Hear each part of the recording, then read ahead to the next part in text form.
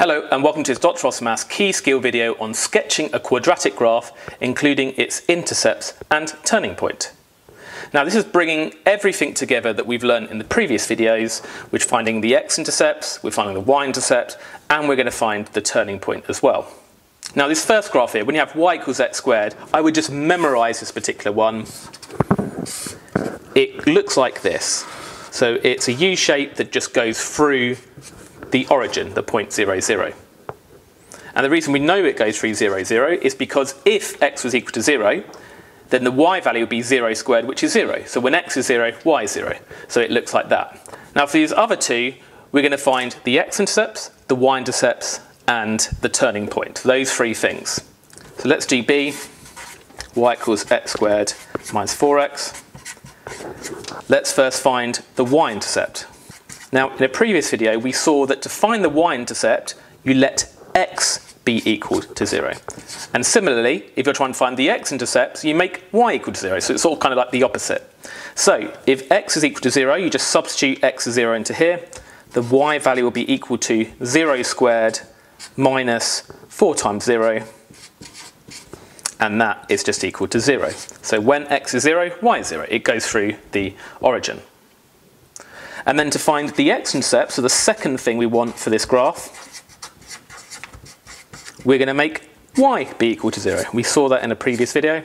So if we make y 0, you get y 0 equals x squared minus 4x. And remember, we just have to solve this quadratic. Now look here, we've got a common factor of x here, so we can just factorize that out. So x brackets x minus 4.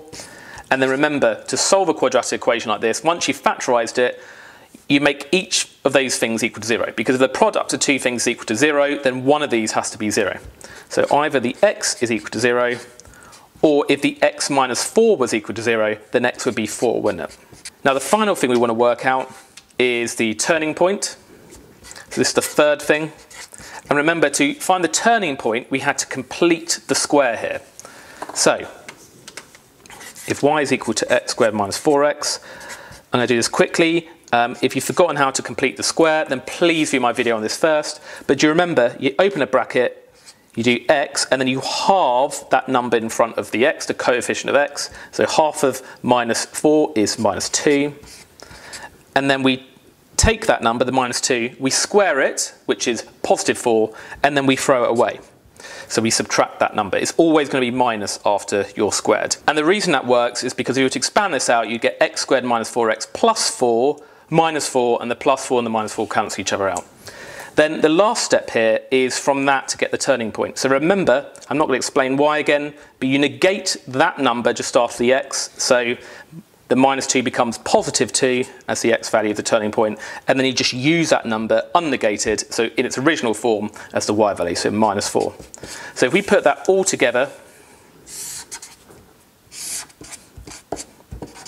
we've got, well, when x is 0, y is 0, so when x is 0, y is 0.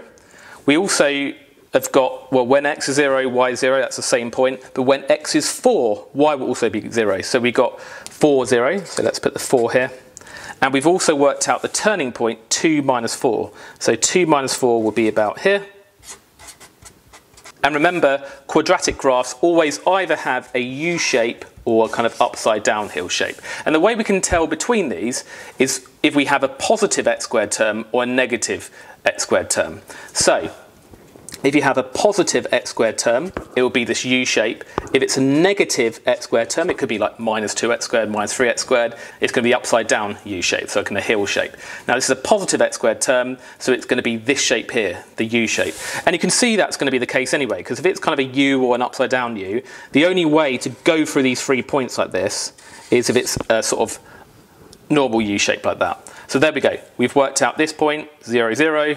We've worked out this point, 4, 0. If we worked out this point, the turning point, 2 minus 4. Let's do that for the second example. So we've got y equals x squared plus 8x plus 12. Again, we're going to work out the y-intercept, the x-intercept, and the turning point. So let's work out the y-intercept first. Again, we make x equal to 0. And, well, 0 squared plus 8 times 0, that's still 0 plus 12. Remember, we can just ignore all the x terms and just use the non-x term to get the y-intercept. So it's going to be 12. So you can just write that straight off if you want. So the y-intercept is going to be 12. Next, we find the x-intercepts. And to do that, we make y be equal to 0. So we substitute y0 into this. So 0 equal to x squared plus 8x plus 12. And then we just factorise this quadratic. So I'm going to do this quickly. That's just going to be x plus 6, x plus 2. And then that means that either x is minus 6 or x is minus 2. And then finally, and I'm running out of space here, apologies, we've got to find the turning point. And we do that by completing the square. So if y is equal to x squared plus 8x plus 12, we complete the square. So remember, we do x plus, open a bracket, x plus half the coefficient of x, the number from the x, which is 4, squared. Then we take that number, the 4, square it, which is 16, and throw it away. So minus 16. We've still got that plus 12 at the end, so let's put that back. And then we just simplify that a bit. So x was 4 squared, minus 16 plus 12 is minus 4.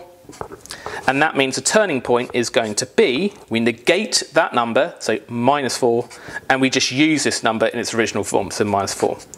Now I've run out of space, but if we just do it up here, if we plot all these points that we have, we've got when x is 0, y is 12, so let's put the 0, 12 there, that's the y-intercept.